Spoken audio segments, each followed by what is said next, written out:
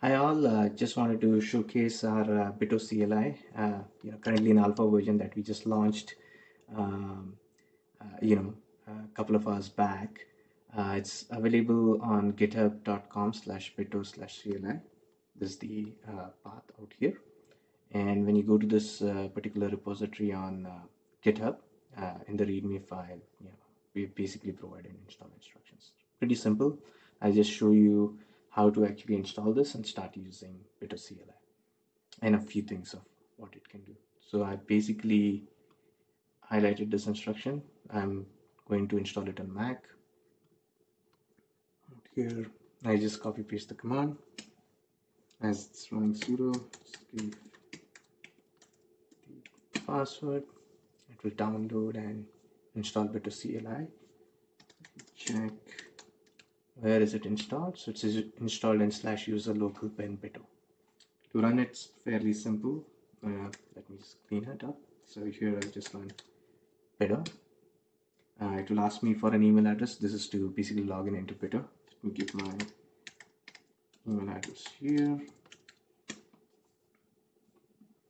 This will basically send me a code to my email address that I've mentioned. I just received the code. These are short-lived codes, so the moment you get it, please use it. Once you've signed in, you can start using Bito to ask questions. Now, we do support multi-line inputs. It's not like when you hit enter, we just basically take your input and then process it. So here, let me show you how it works. What is awk? When I hit enter, it basically adds a new line. To terminate, as it says, you have to press Ctrl D. So what is awk? And then give some examples. Then I hit Ctrl D. So when I hit Ctrl D, now it knows that you basically provided your input, and then it will process it and then provide you the output out here, which is gives you information about awk.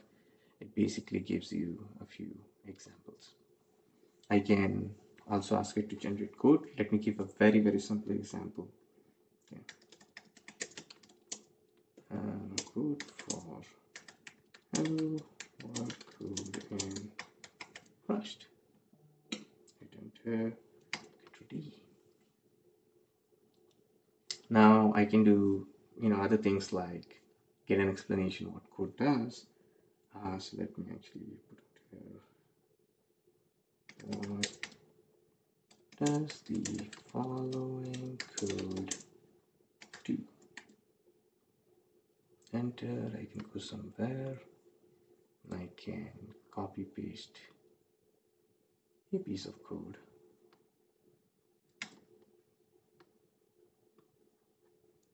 Out here, and then press Ctrl D.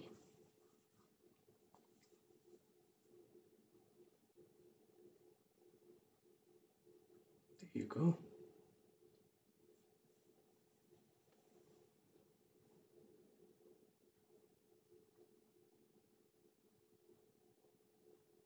Okay.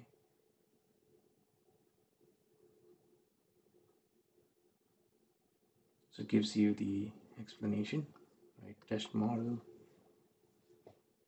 Leave answers the code first initializes the variable ID, then creates the URL for API, sets up the audit authentication, finally passes responsibility to the console.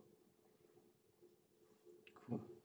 Uses a model to answer a particular question. So I just correct. So you can do various things like ask what a particular piece of code does, generate code, ask questions, get help on commands, and so on.